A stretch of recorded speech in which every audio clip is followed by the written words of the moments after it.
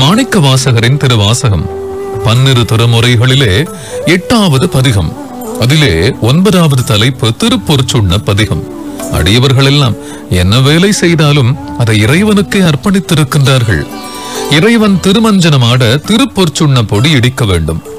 அப்படி இடிக்கும் போது குடும்ப கதைகளையும் லௌகிக விஷயங்களையும் ஏன் பேச வேண்டும்? யாருக்கு திருப்பொற்சுண்ண பொடி இடிக்கின்றோமோ அவனுடைய பெருமைகளையே பேசினால் என்ன? அவன் ஒருவனே தலைவன். அவனை அடைய காத்திருக்கும் நாம் எல்லோருமே அவனுடைய காதலிகள் என்ற ரீதியிலே மாணிக்கவாசகர் பாடிய திருப்பொற்சுண்ண பதிகம்.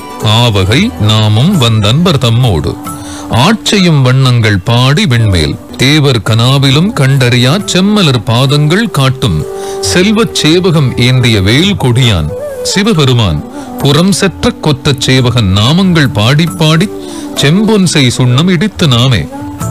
இந்த உடல் பலவிதமான மலங்களினால் கட்டுண்டிருக்கின்றது. உலக வாழ்வோடு நம்மை பிணைத்திருப்பதே ஒரு மலம்தானே. ஆணவ மலம், கன்மமலம், மாயாமலம், இப்படி எண்ணற்ற மலங்கள் இந்த உலக வாழ்வோடு நம்மை பிணைத்திருக்கின்றன. மலங்களால் கட்டப்பட்ட பசுவான நாம் சிவஞானியர் ஆகும்படி அவனே வந்து அருள் செய்தான்.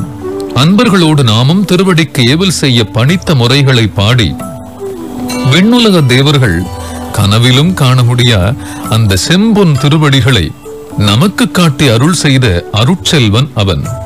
ரிஷப கொடியை ஏந்தியவன், முப்புறம் அழித்த வெற்றி வீரன். அவனுடைய எண்ணற்ற நாமங்களை மீண்டும் மீண்டும் பாடி செம்பொன் நிறமான சுண்ணப்பொடி இடிப்போமாக என்று மாணிக்கவாசகர்